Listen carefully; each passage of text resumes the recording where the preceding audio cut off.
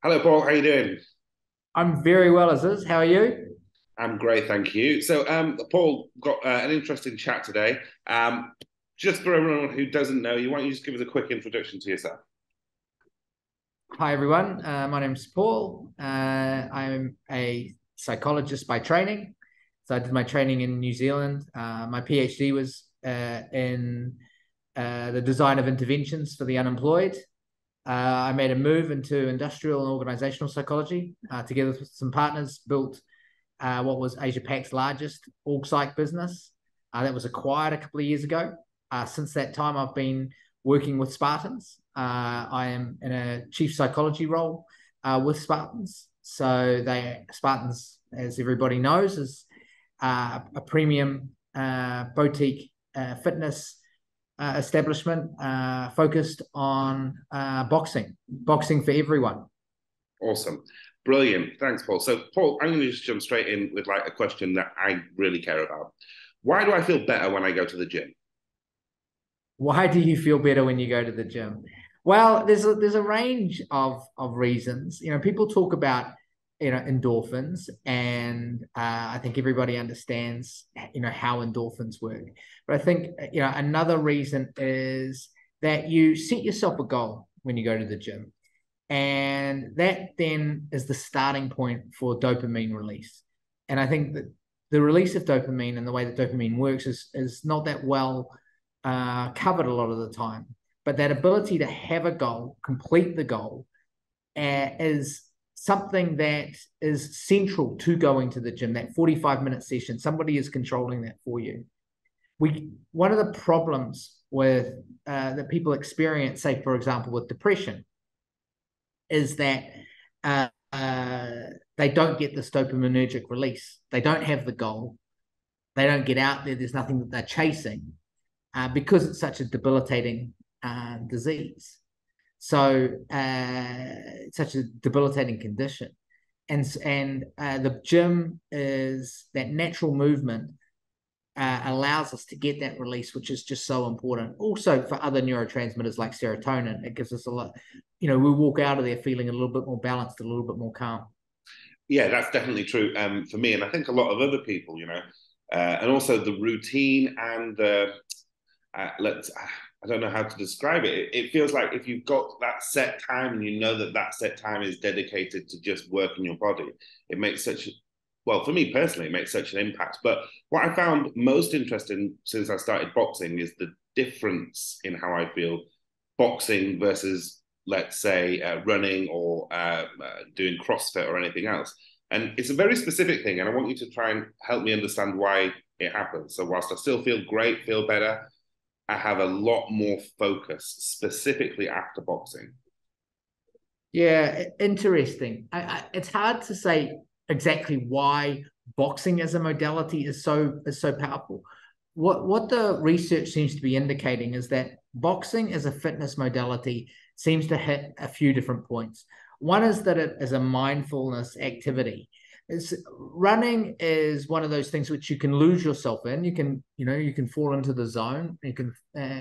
But that is different from having an activity where you are focused, which is essentially what you have. And here I'm talking about, just your average weekend warrior. I'm not talking about, professional athletes. I'm talking about Joe Blogs going to the gym, learning a new technique, or having a sparring session if they're into sparring. But whatever it is, there is this mindfulness component as you're engaged in that learning. Mm. Different, slightly different from flow, but this is that more concentrated effort that's going into it. Secondly, we've got the breathing component.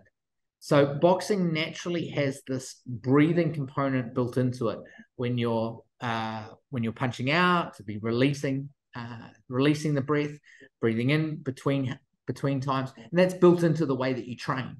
Mm. And then, of course, you've also got HIIT, which is the high intensity interval training.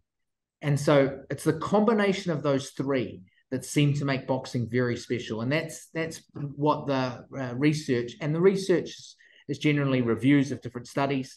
That's what it tends to show. That is interesting, yeah. So I wonder about like also the community element. Like whenever I go, if I was to go running or if I was to go to the gym, you know, it's a very individual exercise, but it might just be because I go to Spartans and I haven't been to other boxing gyms, if I'm honest. Other gyms are available. But do you think that the community element has some impact to it as well? Huge, huge. We know that social support is one of the core components of good mental health. We know that it's one of the core components to recovery. In terms of recovering from issues around poor mental health. Boxing and boxing clubs offer a unique sense of community, and it is the community that is such a powerful component of why boxing is so beneficial. And I'd hazard a guess, especially for men.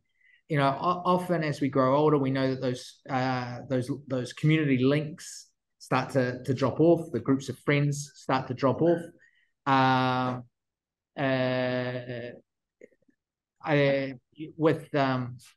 Sorry, there's some action going on around behind me. The community aspect of what a gym offers is a huge part of the benefits that people get from boxing. And if we come back to the psychology, a lot of psychology is now moving into more holistic forms of treatment. By that, I mean, it's no longer just about the talk therapy. We are understanding that nutrition plays a role, that sleep plays a role, community plays a very big role. Interesting. Is there any research on the impact of boxing on mental health differences between the genders, between males and females? Not to my knowledge. So all of the stuff that's come out has been pretty much generic in terms of the reviews.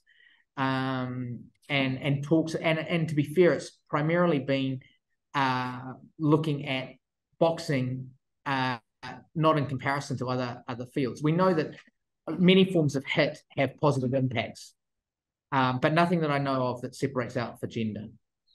Do you think we'll ever get to a point where boxing training is literally prescribed as a treatment?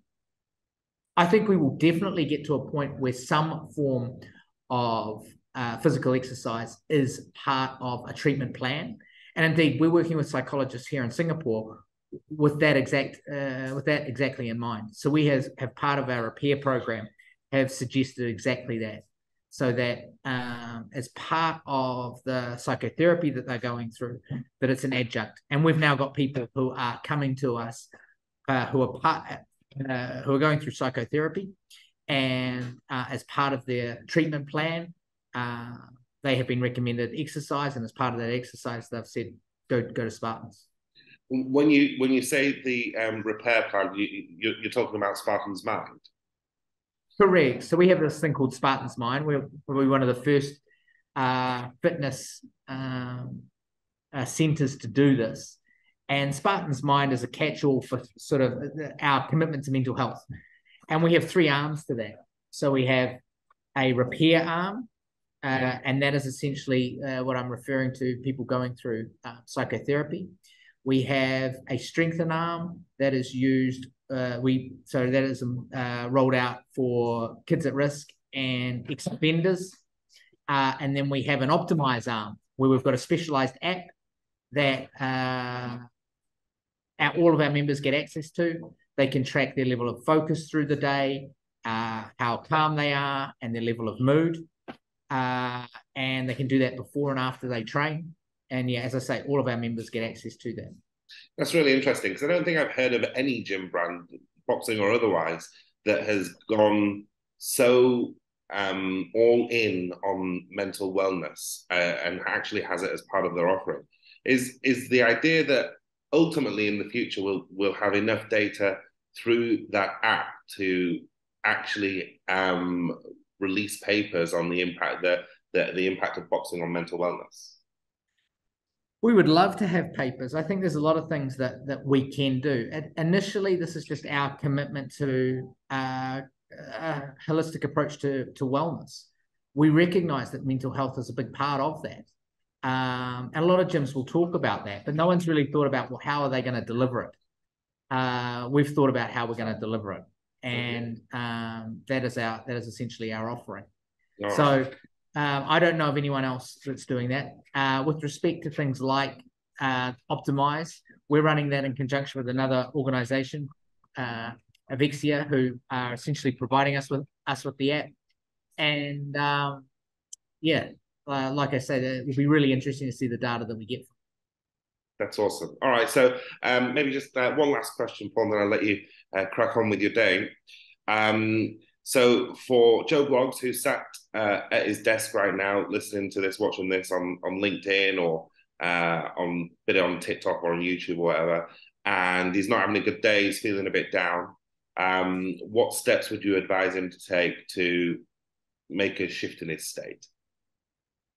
Look, you nailed it earlier on when you talked about routine. I would be suggesting some form of movement. And everybody's at different stages in terms of their recovery plan. But I think getting some sort of movement as part of that process, getting some sort of routine. I think one of the things that gyms do, and this is very much core to our repair program, is we create a sense of accountability so that people know that they've got to be at the gym at a certain point in time. They muscle through the workout. They know that they're going to feel better at the end of that. They feel better. They have their cup of coffee. They've earned their cup of coffee, and it gets them off to a good start. So I would be just encouraging them to look for, to be fair, I would love it to be Spartans, but I don't care what fitness center that they choose, just somewhere, and recognizing that psychotherapy is definitely a big part, if not the biggest, in terms of that recovery plan, but include movement in your thinking and just expand the way that you begin to help yourself in that recovery. That's awesome. Thank you so much, Paul, for your time, and let's do this again soon. Great. Thanks, Aziz.